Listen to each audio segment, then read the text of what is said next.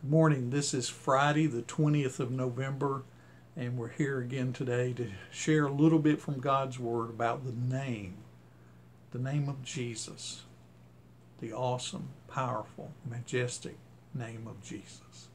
Let's begin with prayer.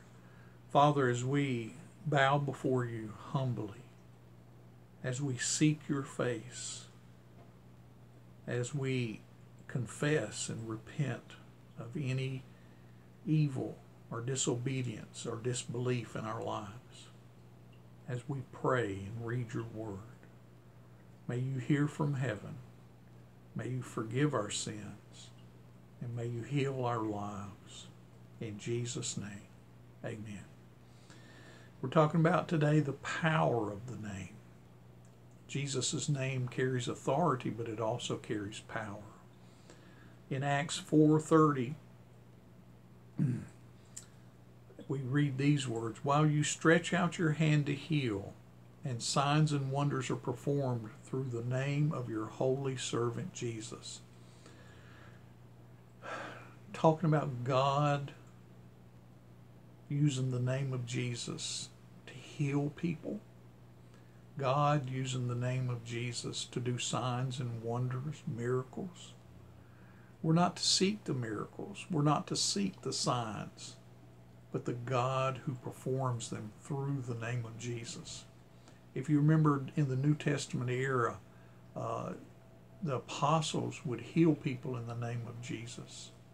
The apostles would do miracles in the name of Jesus. They used his name. They called upon his name. Jesus had told them and tells us that if we believe and have faith, that we can call upon his name and receive an answer. Jesus didn't heal everybody. Okay, we have to remember that too. Jesus' purposes aren't always our desires and for our comfort and our benefit. We benefit from his purposes, but not like we think we would all the time. But he was able to still the storms. When he was out on the Sea of Galilee with his disciples and the boat was being thrown around, he calmed the seas and stilled the wind. So he had the power over nature. He had the power to create. When he took the 5 loaves and 2 fish and fed over 5,000 people, he had the power to create or multiply this. He did it again with 4,000 people. Jesus was able to do things because of the power of his name, the power of his great God. And we're told that through calling upon him, the name of Jesus, there is power. And so we see this here in signs and wonders. We see the work of Jesus through his name. There are instances today when we pray and ask Jesus for things, and then all of a sudden, with no control on our part, he answers.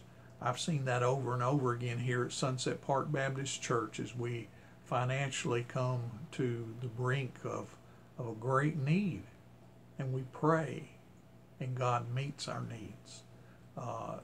We don't know where it comes from. We've had people just walk in and say, "God told us to give you this money." I'm not saying it happens every time. It doesn't, but it does happen. God leads us as we pray and seek him. But there's power in his name that gives us the answers to our prayers sometimes. In Acts 3:6, it says, "But Peter said, I have no silver and gold." He's standing before a man that needs to be healed, who's sick. He says, "I have no silver and gold, but what I do have I give to you. In the name of Jesus Christ of Nazareth, rise up and walk." It wasn't in Peter's name. It wasn't in John's name or James's name. It was in the name of Jesus. He commanded this guy to get up and walk. He brought healing to his physical body. There's instances in Scripture in Mark chapter 5 of healing to to the spiritual part of the body. And I'm not just talking about salvation, I'm talking about the casting out of demons. There's power in the name of Jesus that circumvents the spiritual world, the physical world, the mental and emotional world. In Acts 16:18 here we talk about the casting out of demons. This lady is following Paul around, and it says, and this she kept doing for many days, following him around, and it was because of a demon in her. And it says, Paul, having become greatly annoyed, he put up with it for days, and then it annoyed him. It says, turned and said to the spirit, I command you in the name of Jesus Christ to come out of her. And it came out that very hour. You see, even demons have to come under the authority of the name, the power of the name. They recognize it, they know it, and they are under his authority. They have liberty that he gives them. But there is power in the name of Jesus. Too many times we just don't call upon that name. We end our prayers if it's some magical words in the name of Jesus. But do we call upon the name of Jesus to answer our prayers in faith and trust?